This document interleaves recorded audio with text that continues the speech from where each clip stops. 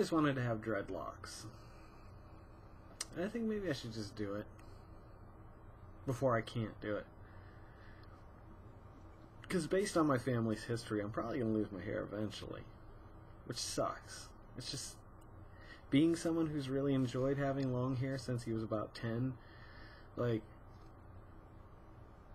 that'll suck. It'll be a heel. I'll probably drink a lot more those days. No, I won't. Want to see what I'm drawing?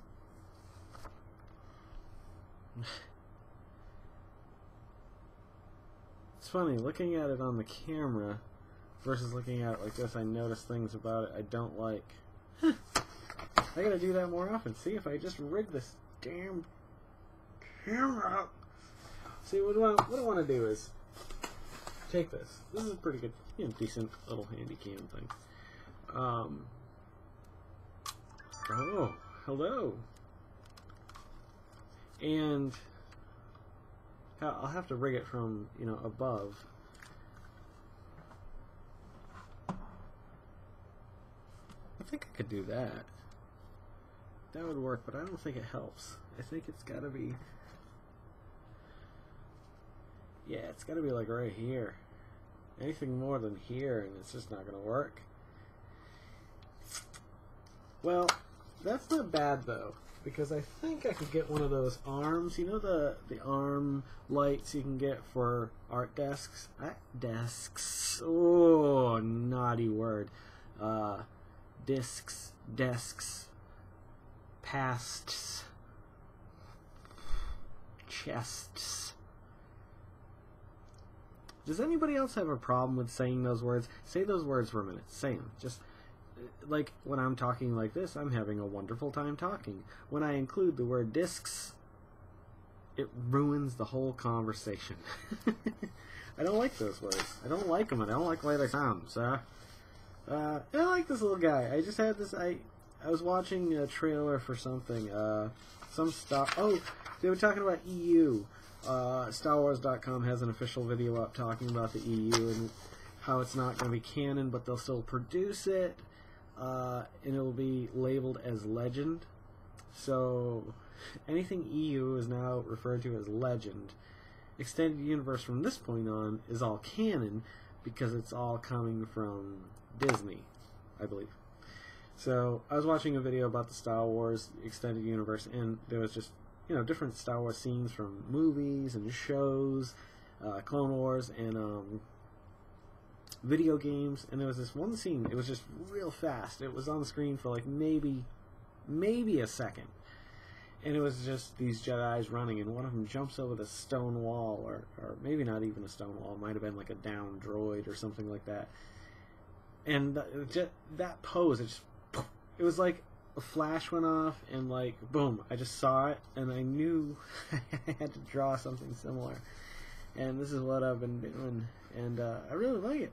I think it's cool, and it's not perfect, and I already see some issues. Like I think his head's a little too big, but if I ever chose to do a print of this, I would probably just do some Photoshop work.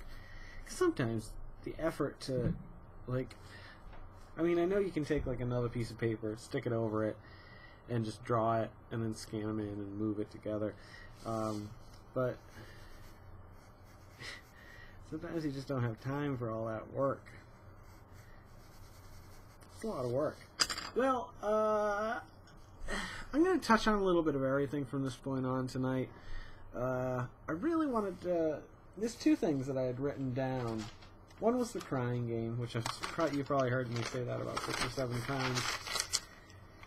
And the other one was PC gaming, because PC gaming is a whole other world. Let's talk about PC gaming and see where it goes. It's probably not going to end up where I want it to, but that doesn't matter. It doesn't matter. I got to see a bunch of people that I hadn't seen in a while tonight. Holly and Karina from Life Schoolers, the homeschool group that we kind of get together. I haven't gotten together in the group in so long, and I want to say I apologize. It's I have been super duper busy, and like when I think about adding one more thing into the day, even though it's something good and positive, like I think, oh my God, if I add one more thing to my day this week, or one day this week I'm going to shoot myself in the face. Life's on a roller coaster right now. It's really going up and down fast, and like I'm feeling a lot better ever since recording that other video the other night that I didn't post. Now you're all like, come on, just post it. I kept myself under control pretty well. I watched it about 3 times. It's a half hour. It's like 30-something minutes. But I think there was a very strong message I was trying to send in the first part of it. Like, I could probably put that online. It's a whole Jesus thing. How I think Jesus was a great guy. But he's misinterpreted by a lot of people. Nonetheless, if that's what it takes to get you through the day, then go for it, man. That's what I always say. PC games. The first PC game I ever bought, oh my god, I wish I could remember what it was. It was a role-playing game. I bought it because it was the best looking game. Now, that we're talking 94 here. My aunt, Ann Messier, had bought it for me. I was going to get a word processor just because I wanted to start writing, because I was always having ideas. I gotta get back to, like, maybe doing an audio version of my book. Maybe more people at least listen to it in their car. That's an undertaking, though, but it's one I definitely want to accomplish before I die. And hopefully have another, like, 20 books that I can do the same with. But it's just a matter of dedicating the time to sitting here in front of the microphone and reading the whole book. And cutting it, you know, and doing chapters or whatever. But I will do it. I will do it. And I'll post it for free, most likely. With donations possible. By the way, if anybody ever feels like donating to the site, I mean, or to the cause rather, there's a PayPal donation button in the About section here. I didn't put it on the front because I felt like that was pompous and kind of arrogant, like, but it's there. And I would never expect any of you who are having a good time to donate a dime. Honestly, I honestly mean that. Like, that's not why I mentioned that. I'm just saying, like, there will come a time where I do want to offer some free things like that. And if people choose to, then that's great. But, like, I'm sorry, I didn't mean to get all crazy. I'm taking the curvature of the keyboard wrist rest, and just using it as a kind of like a background line thing. Yeah, it doesn't work. I shouldn't have done that. If I got rid of the brick wall, I might be able to do something with that. Or change the angle of the brick wall, like it should be going. Maybe I could just add, like,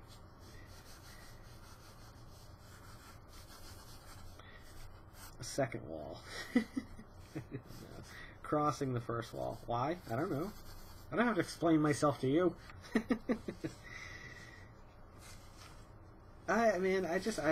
Ever since I've been doing this, I haven't been drawing as much. So I kind of want to do that whole rig setup, because Will Terrell, watch one of his videos. Watch any video, any random video, preferably one of the ones where he's talking while he's drawing. And he's always got something really nice to say, or profound to say, or something I can walk away with, whether I'm an artist or not an artist. I think you could walk away with what he has to say and be like, hey, you know, that's an interesting idea. You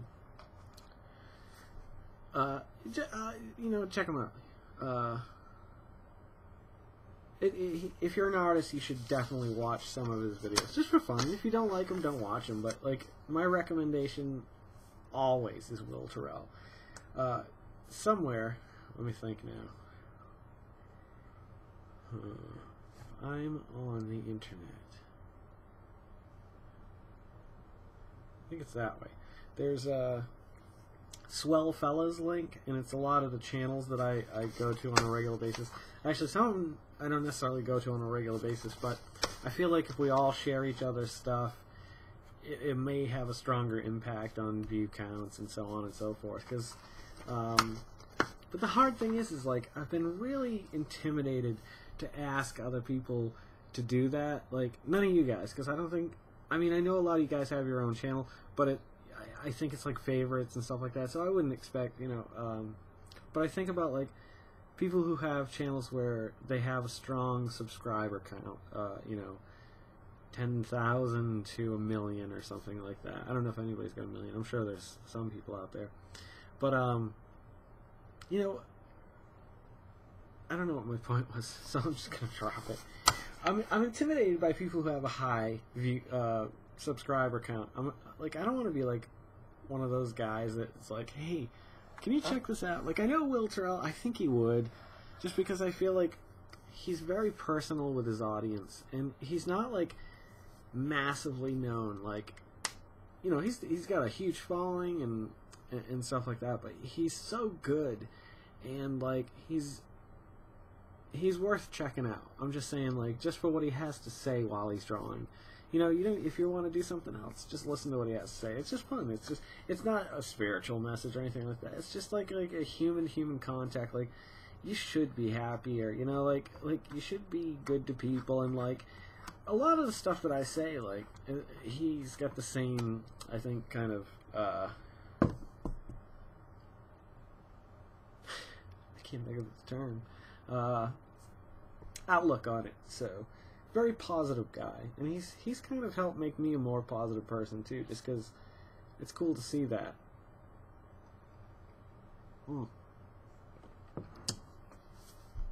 So PC gaming. I don't know why we go on these tangents, but we're taking them together. We're walking down these. Hey, look at that! There's a little path there. It looks like someone planted some bushes up there and some nice flowers. Let's go down this road for a little while. Yeah. Sometimes they go that way. Anywho, PC gaming changed things a lot, because I remember getting that first game, or getting other games on the PC, especially when like Ultima Online, and then inevitably EverQuest on, you know, EverQuest. Ultima Online, I thought the concept was great, but it was like 2 generations ago graphics, and I'm looking at it going like, why would anybody want to play that game? It's like so retro. At the time, retro wasn't as popular as it is now. But I understood it, and I was like, wow, that's pretty cool. Like, I watched Mike Coelho play it for a while some days, and I remember thinking about it and being like, man, if they could just improve the quality of the graphics and make it more, I don't know what my exact point is there, but EverQuest came along, and it was first person or third person, and you walked through, you know, this massive world in real, you know, like you're walking. What you see is what you get when you buy Coronet. So you go through these forests, and you just, you know, annihilate orcs or whatever, and I don't know how I got so quickly from computer gaming. I remember playing some of the MUDs, signing on to college servers where it was all text-based RPG type games. When I could get it to work, I would use it all the time. Dave Matthews, not he gave me his password and his name so I could log in and play whenever I wanted to, and I made a character. My first character ever I made was Barrack Trueblood, the Minotaur. And it was kind of like, if you like Hitchhiker's Guide to the Galaxy, if you've never played like the text-based game, there's a simulator online somewhere.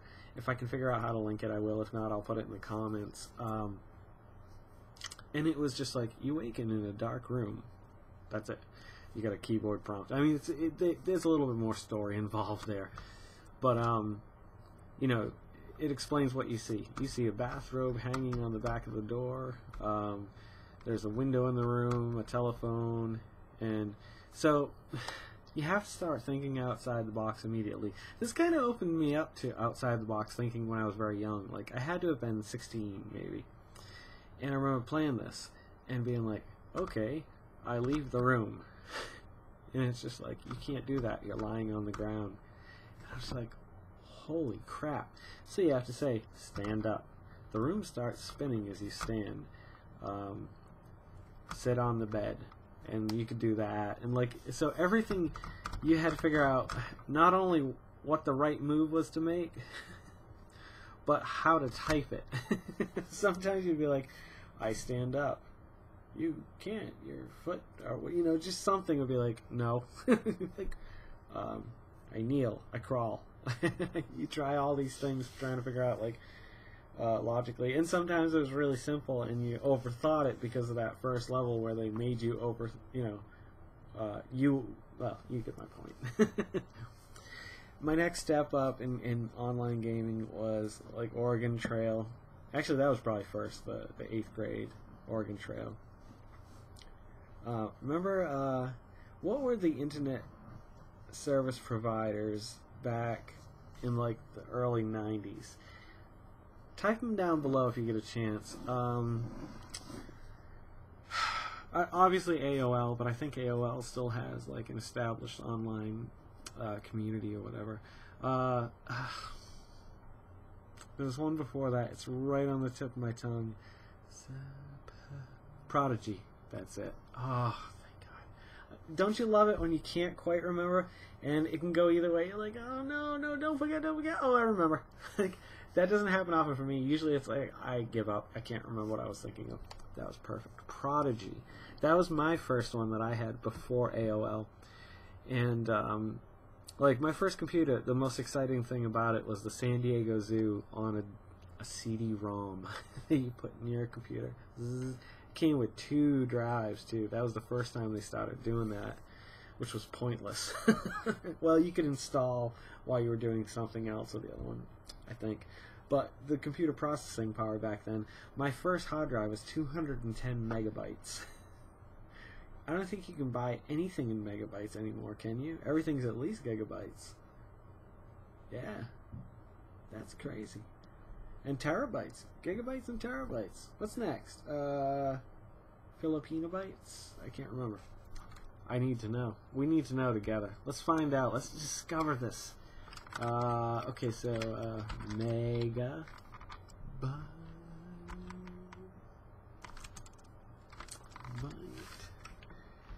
And it goes to gigabyte. Terabyte. Oh, petabyte. Ooh. I wonder if they're going to rename those, because it sounds like pedophile.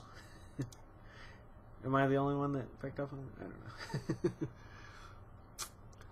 Binary digit, 1 byte, 1 kilobyte, 1 megabyte, 1 gigabyte, 1 terabyte, 1 petabyte, or petabyte, 1 exabyte. Ooh, that's pretty cool. I can't wait till we get to those. 1 zettabyte, 1 yottabyte, 1 brontobyte. It's like a brontosaurus. And then a geobyte. Can you imagine the day when we get to those? That's virtual storage. Anywho, that's pretty crazy, huh? Ooh, my eyes are getting all crazy. Where the hell are my glasses? I want a brontobyte. I could go for a brontobyte burger right now with a side of geobytes. They're delicious. You put them in ketchup. 18 minutes, man. I feel like I'm just playing catch up tonight. There's so much I wanted to talk about. Let me just wrap up my PC. I was going to get a Word thing so I could, Word processor so I could start writing. But at the time, there was still pretty expensive Word processors. Probably about maybe 1/5 of the cost, maybe 1/6 of the cost of, I love this.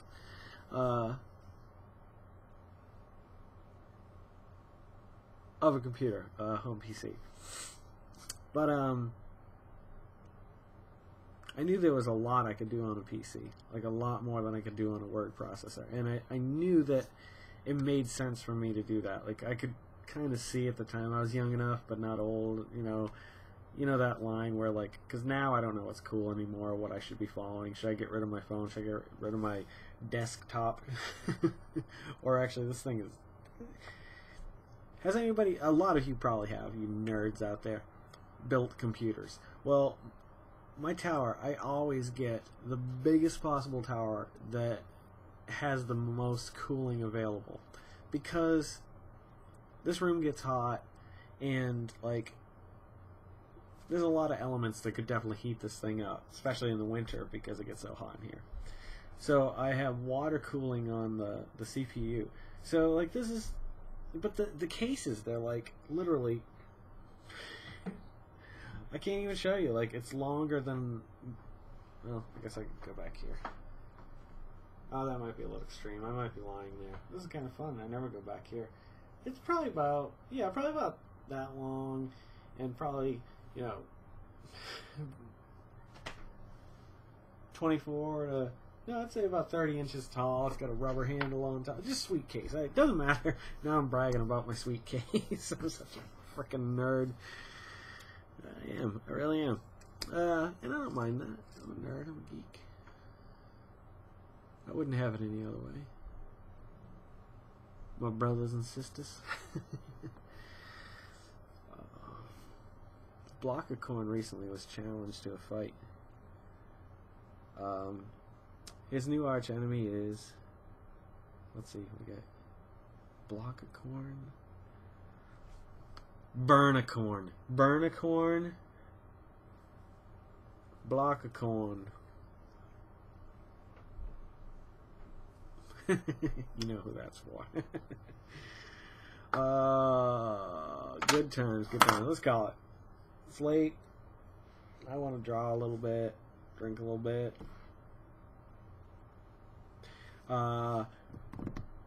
Carol's watching American Idol, so I'm definitely doing another one. This is gonna be, that's the one that's like, oh, why did you do that? Like last night, the one that I mean, I promise you, I will post it one day. I just, it's very, very personal and very emotional to me to watch it.